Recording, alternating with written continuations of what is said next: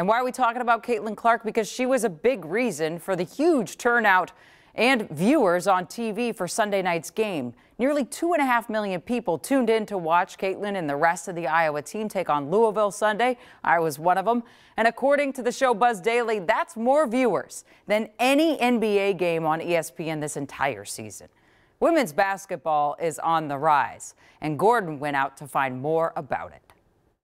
These high TV ratings for women's basketball may come as a surprise for some fans, but here at the Tucker Center for Research on Girls and Women in Sport, they've been saying for years that if you give women's sports more exposure, the fans will follow. The game was great. I was glued to the TV. Dr. Nicole Lavoie is not only the director here at the Tucker Center, she's also a fan. All the numbers are on the rise. Compared to the NBA, women's basketball is on fire. The NBA game with the highest viewership on ESPN this year happened on March 5th between the Knicks and the Celtics. Around 2.1 million people tuned in. For women's basketball, 3 of the 4 games in the Elite Eight this year had higher numbers. According to Sports Illustrated, across the entire tournament, viewership for women's basketball is up 42% over last year. For men, it's down 6%. Why is all of this happening now? What's driving this?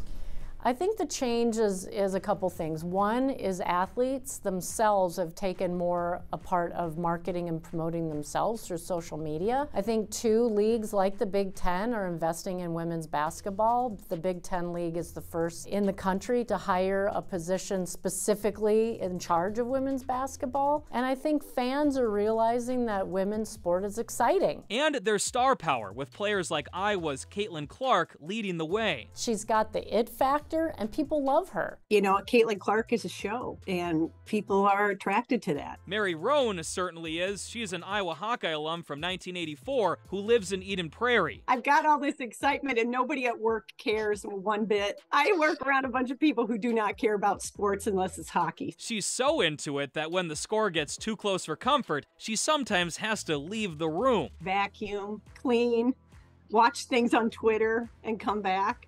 And I did that a lot on Friday. Just to settle your nerves a little? Yeah, for some reason, leaving the room and not seeing what's happening calms me down. She'll be watching on Friday, and so will Dr. Lavoie. I'm going to the Final Four. Flying down to Dallas to see the games in person. And that's ultimately what she believes is driving most of this success. Money. If there's something to be sold, companies and fans will line up. The secret's out now that investing in women's sport is a great return on your investment. And when brands and industry and companies invest in women's sport, they are seeing a lot of return on investment. And it's very possible that we may see even higher TV ratings on Friday when Iowa takes on South Carolina, which is a very good team with a very loyal fan base. So this could only be the beginning.